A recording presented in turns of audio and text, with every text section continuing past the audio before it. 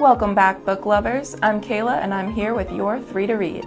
This week we've chosen books that are either fresh out of the literary box or soon to be, with some amazing new releases to keep you entertained whether you're commuting or just looking to update your shelf. Let's get into it. Our hot pick this week is The Body Politic by Brian Platzer.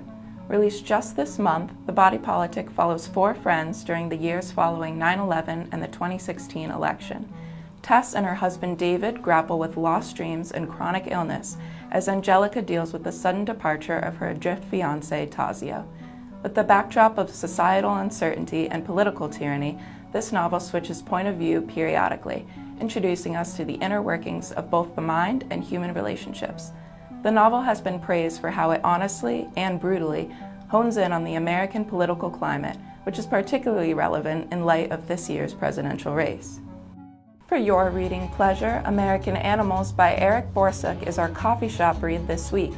Set for release on the 31st, this true crime memoir is a coming-of-age tale about 3 childhood friends that hatch a plan to steal millions of dollars worth of artwork and manuscripts from a museum.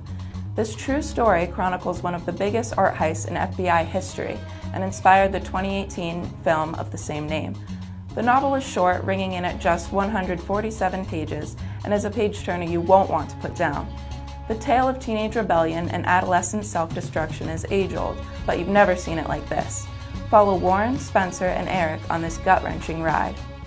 Our dark horse this week, You Let Me In by Camilla Bruce, is a chilling modern fairy tale perfect for fans of Shirley Jackson. If that tagline alone is anything to go by, this is a novel that will keep you awake at night. Released next month, You Let Me In is a thrilling ghost story surrounding the presumed dead Cassandra Tipp, her disemboweled husband Tommy, and her brother and father who became murder-suicide victims. This is no lighthearted fare.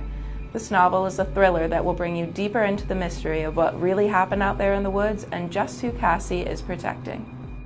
There you have it, this week's 3 to read. Please make sure to like, share, and comment below with which book you're most excited about. Thank you guys so much for watching, and we'll see you again next week.